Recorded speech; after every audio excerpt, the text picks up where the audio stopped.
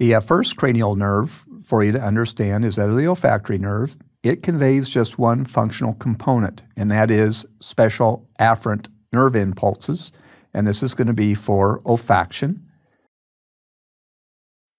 The olfactory nerve is transmitted through cribriform plate of ethmoid bone.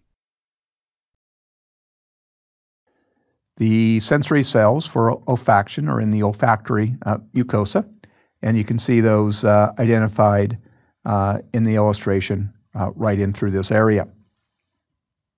This next slide allows you to zoom in and to gain a better appreciation for this special afferent functional component that's associated with the olfactory nerve.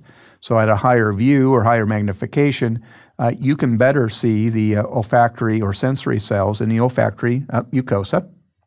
Their axons will extend through the foramina in the cribriform plate, as we see here, and then they're going to synapse within the olfactory bulb region, and then neurons from the olfactory bulb will travel in the olfactory tract toward the olfactory cortex, as well as the amygdala.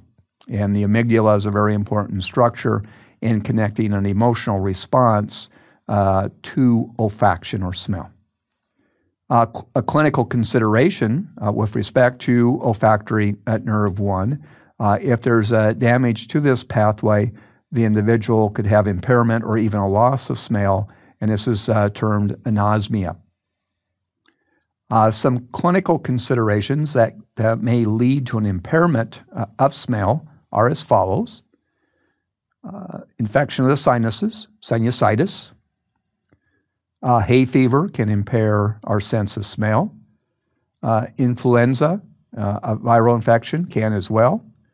Common colds interfere with our sense of smell. Obstructions of the nasal passages, perhaps polyps or tumors developing. And there are some additional causes that may also lead to impairment of smell.